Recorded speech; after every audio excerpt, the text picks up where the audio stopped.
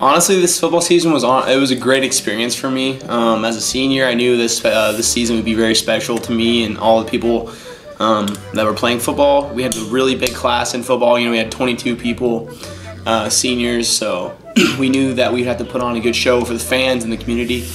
And this year, just throughout the summer, regular season, into the playoffs, put on a really good effort. I just think that this football team is going to leave a legacy for the future teams.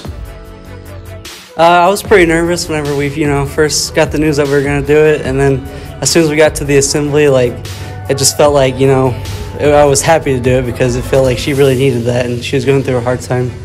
And then once I shaved my head, I wasn't nervous at all, and I was happy that I could do something for her.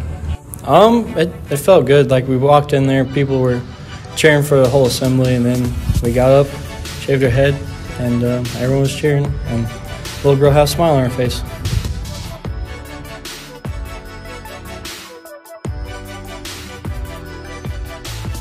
My work this year was pretty easy. I think it was a lot better than having to go and make up those days at school. It took me a little bit longer personally, so I ended up 3 or 4 hours a day working on it just because I'm a slow worker when I'm just working at home. But yeah, it was a lot better and easier than having to go back to school and make up those days during the summer. AMI days were some of my favorite days because I could wake up whenever I wanted, do my work, and it would only take me 30 minutes, and then I could just enjoy the snow day and have fun and stay inside and watch movies.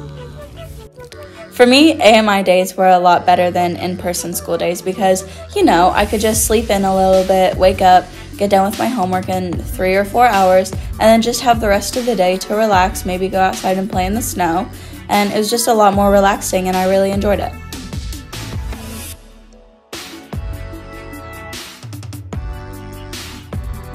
The Winter Games was really impactful to me because I got to hang out with a lot of cool kids, and whenever we were doing the bobsledding, I got to push them around, got to meet some really cool people and a lot of good people from Fairgrove.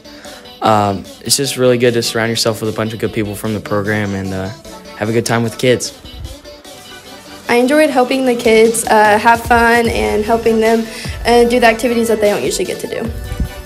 Winter Games was a really good thing to be a part of. It was really fun watching the kids experience different things, and it was really amazing to see all the great smiles on their faces.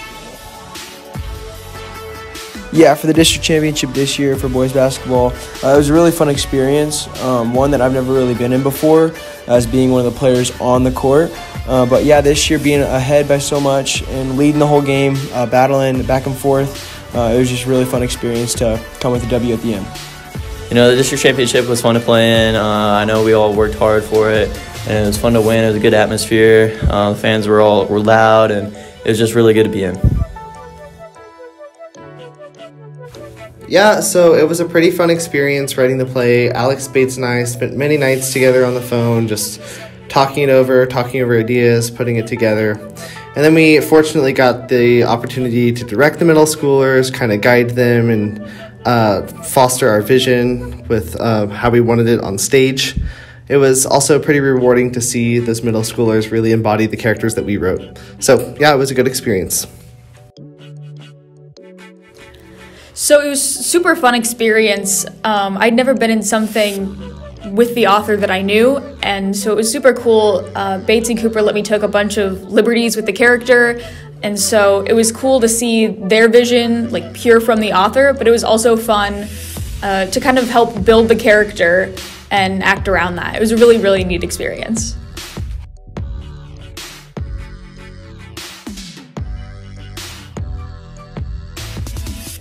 I'm very, very proud of my Scholar Bowl team again this year. Of course, they were Class 3 state champions last year, and we had no seniors on the team, so it was a returning team. And we were set to win state again this year, and they bumped us up to Class 4, which we were a little worried about, except that we ended up being ranked number 2 in the state. And of course, we ran up against the number 1 in the state at the semifinals. So, we did not make it past that, but we were very, very close. And so that was exciting because then the next weekend we had our national tournament where I took 4 students up to Chicago. And blew the doors off. We were expected, I think we were seeded second going in, and we ended up again hitting the first place team in the semis. So we ended up fourth in the nation and second in the very small school in the nation. So came back with 13 trophies, and Braden Booth finished fifth overall of all the students that were competing there. And so it was a glorious day. It was great. It was a really great day for Fairgrove Scholar Bowl and Fairgrove High School. And so it kind of took the sting out of state, although next year we're looking good again.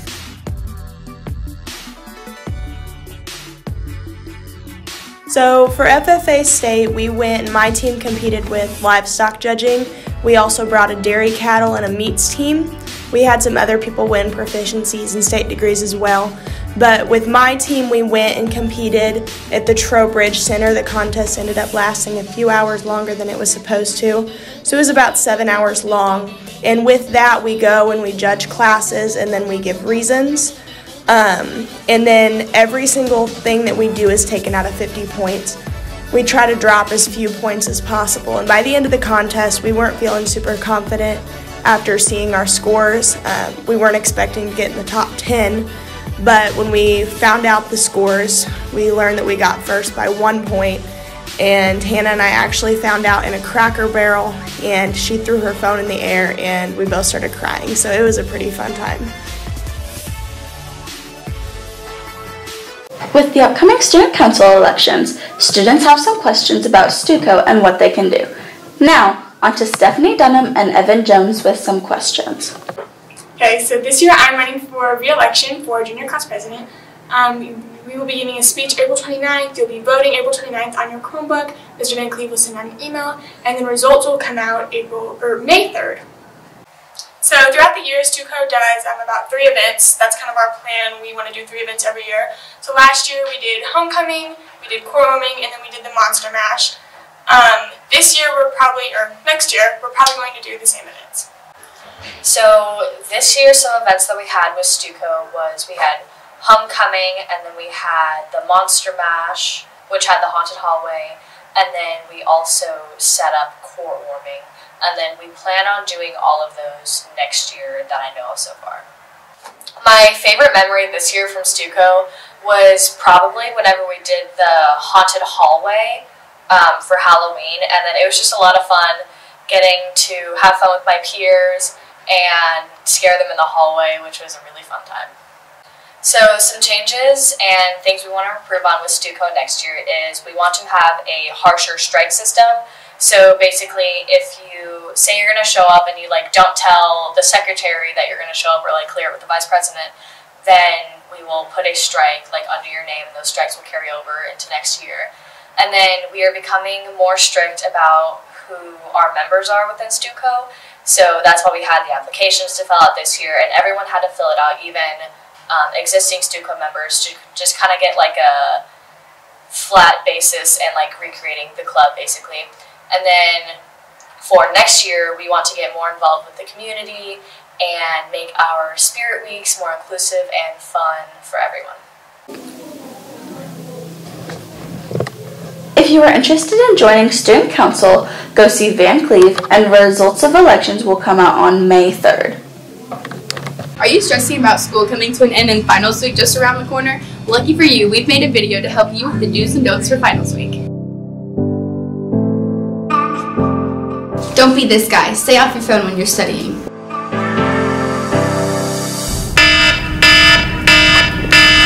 Don't be this guy. Wake up on time and get ready for the day.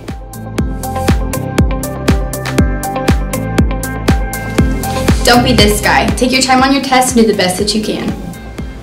If you need help studying for your finals, don't forget, you can talk to one of your teachers. What's up, Fairgrove? Make sure you come to Pizza and Planning. Fill your bellies with pizza and your minds with knowledge. Okay, let's recap. Step 1, study multiple days in advance. Step 2, go to bed early. Step 3, wake up on time and eat a good breakfast. Step 4, get to class on time. Step 5, take your time. You can rest after. Remember, finals week doesn't have to be hard as long as you take care of yourself and work hard. With that, we wish you all a good luck. You're gonna do great.